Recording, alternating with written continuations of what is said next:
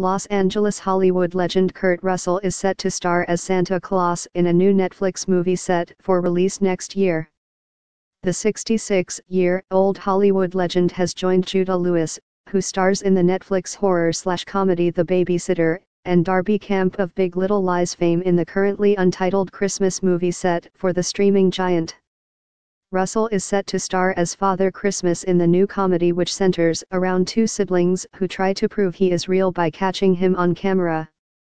However, they accidentally cause his sleigh to crash in Chicago and they have to help get Christmas back on track before it's ruined with no gifts delivered by Santa to children all over the world. The script, which reportedly was once titled 12/24, was written by the Addams Family scribe Matt Lieberman and based on an original idea by David Guggenheim. Home Alone helmer Chris Columbus is set to produce the new Christmas feature alongside Clay Cadiz, who will helm the movie, which is due to start filming in January with a 2018 festive season release. Columbus, Michael Barnathan, and Mark Radcliffe will produce the film for 1492 Pictures, with Ocean Blue Entertainment executive producing. The visual effects will be overseen by Academy Award winner Eric January DeBoer, who won the accolade for Ang Lee's Life of Pi.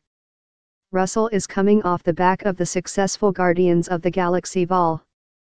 2 movie this year, where he starred as Ego, the ancient celestial who is Peter Quill aka Star-Lord's, Chris Pratt, father. He also starred in another top-grossing movie, Fate of the Furious, the 8th installment of the Fast and Furious franchise.